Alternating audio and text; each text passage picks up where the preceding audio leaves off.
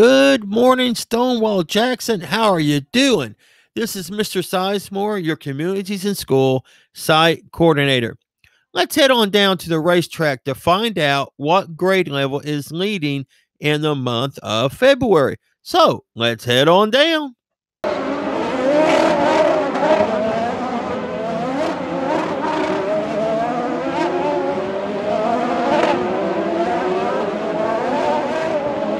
Congratulations, second grade. You are in first place at 94.7%. First grade, you're right there at 94.2%. Now, we still have 2 weeks to go in the month of February. It's still anybody's race, and we know what the key is, right? The key is to be at school every day, all day. It is missing matters, attend to win. The only way your grade level is going to win, be at school. And the only way that Team Stonewall Jackson can get back into first place, because right now we are in third place when it comes to our attendance and chronic absenteeism.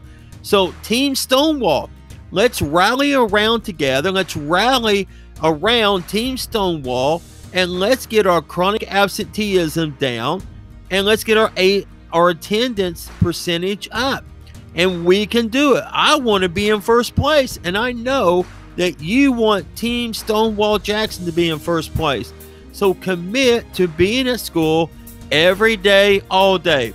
This past Friday, on Valentine's Day, now I know we had a lot of parties going on, but we only had, as a school, 8 or 9 absences. So we can do it if we will commit to being at school every day, all day. Missing matters. It hurts you when you miss. So be at school every day, all day. Attend to win.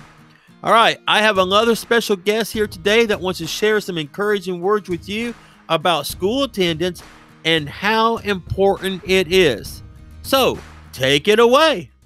Good morning, everyone. This is Anthony Jones, Unit Director of the Bristol, Virginia Boys and Girls Club.